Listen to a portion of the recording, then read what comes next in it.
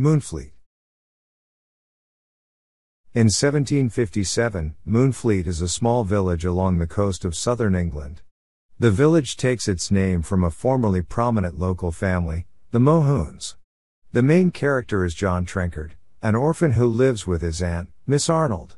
The village church includes the sexton Mr. Ratsey, and the parson Glennie, who also teaches in the village school. Elzevir Block is the landlord of the Mohun Arms. This inn is nicknamed the Why Not?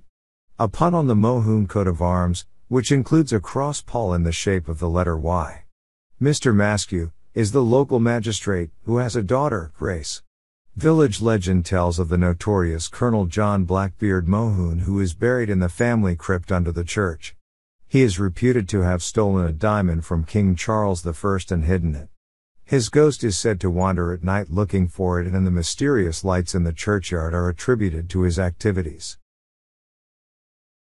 As the main part of the story opens, Block's youthful son, David, has just been killed by Maskew during a raid by the Maskew and other authorities on a smuggling boat. One night a bad storm hits the village and there is a flood. While attending the Sunday service at church, John hears strange sounds from the crypt below. He thinks it is the sound of the coffins of the Mohun family. The next day, he finds Elzevir and Ratsey against the south wall of the church. They claim to be checking for damage from the storm, but John suspects they are searching for Blackbeard's ghost. Later John finds a large sinkhole has opened in the ground by a grave. He follows the passage and finds himself in the crypt with coffins on shelves and casks on the floor. He realizes his friends are smugglers and this is their hiding place. He has to hide behind a coffin when he hears Ratsey and Elzevir coming. When they leave, they fill in the hole, inadvertently trapping him. John finds a locket in the coffin that he hid behind. It turns out to be that of Blackbeard himself, which holds a piece of paper with verses from the Bible.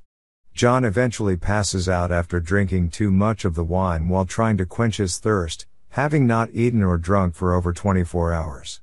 Later he wakes up in the Why Not Inn. He has been rescued by Elzevir and Ratsey. When he is better, he returns to his aunt's house, but she, suspecting him of drunken behavior, throws him out. Elzevir takes him in. But when Block's lease on the Why Not comes up for renewal, Maskew bids against him in the auction and wins.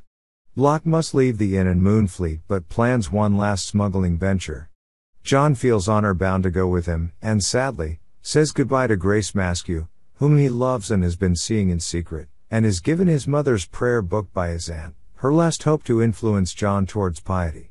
The exciseman and Maskew are aware of the planned smuggling run but do not know exactly where it will occur. During the landing Maskew appears and is caught by the smugglers. Elzevir is bent on vengeance for his son by killing Maskew, and while the rest land the cargo and leave, he and John keep watch over Maskew. Just as Block prepares to shoot Maskew, the excisemen attack. They wound John and unintentionally kill Maskew. Block carries John away to safety and they hide in some old quarries. While there, John inadvertently finds out that the verses from Blackbeard's locket contain a code that will reveal the location of his famous diamond. Once John's wound heals, he and Block decide to recover the diamond from Carisbrooke Castle. After a suspenseful scene in the well where the jewel is hidden, they succeed in escaping to Holland where they try to sell it to a diamond merchant named Crispine Aldobrand. The merchant cheats them, claiming the diamond is fake. Elzevir falls for the deceit and angrily throws the diamond out of the window. John, however, knows they have been duped, and suggests they try to recover the diamond through burglary. The attempt fails and they are arrested and sentenced to prison. John curses the merchant for his lies. John and Elzevir go to prison for life. Eventually they are separated. Then, unexpectedly, 10 years later, their paths cross again. They are being transported, and board a ship. A storm blows up, and by a strong coincidence, the ship is wrecked upon Moonfleet Beach. While trying to reach the beach, Elzevir helps John to safety, but is himself dragged under by the surf and drowned. John arrives where he originally started, in the Why Not? And is reunited with Ratsey. He is also reunited with Grace. She is now a rich young lady, having inherited her father's money. However, she is still in love with John. John tells her about the diamond and his life in prison. He regrets having lost everything, but she says, rich or not, she loves him.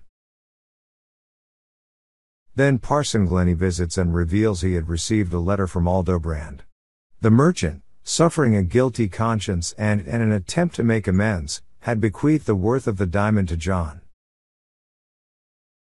John gives the money to the village, and new almshouses are built, and the school and the church renovated.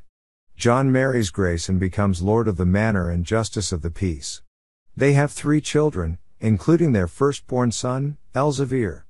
They grow up and the sons go away to serve King George on sea and land, and their daughter, too it seems, has married away. But John and Grace themselves do not leave their beloved Moonfleet ever again.